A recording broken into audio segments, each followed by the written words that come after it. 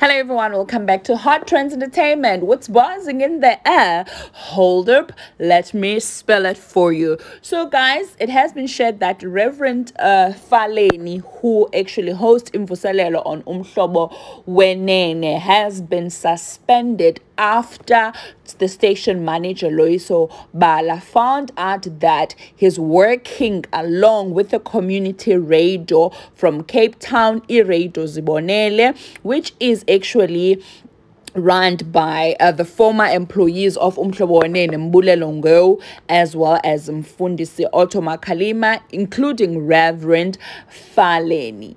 And then after, it's been 2 weeks now, he has not been on air because of these allegations.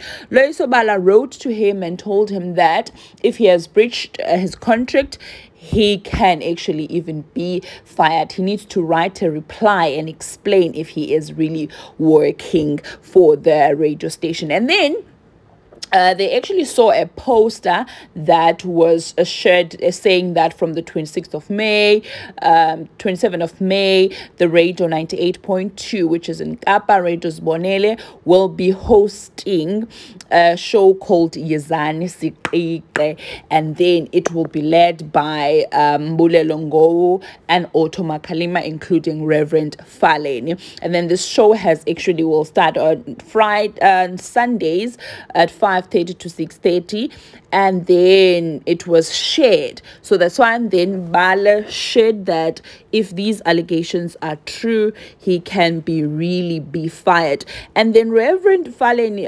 replied and saying that there are many people who are working for the SABC and who are freelancing. He didn't see it as a problem because he contributed towards the show but is not working for the show. So he is appalled that he is needed to be suspended because it was just him helping the community radio. And then he said also SABC doesn't see small community radios as a threat. So now it seems like they are fighting their own politics because the radio station is run by former Umhlobo Wenene presenters. So it seems like that's what is happening with Reverend Faleni. How do you feel, guys, about this? Because he has not been on air, we have not been receiving his services. So do you think it is okay for them to actually just fire him?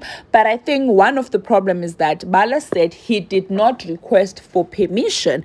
Maybe usually those who are freelancing, they would request for permission to actually go to other show and be part of those shows. And then I think that's where the problem lies, then, that he did not request for permission. He just went, and then there were posters that he's going to be part of that without Umhlobo Wenene knowing that. So guys, what do you think about this? Do you think he might really lose his job because of this, or he just breached his contract, or what's really going to happen? Please share down below your thoughts, guys, because I think this is something very serious, because we love Reverend Faleni a lot and we wouldn't want to lose him. Please comment down below, guys, like, subscribe, and hit the notification bell. And that's it for now. Goodbye.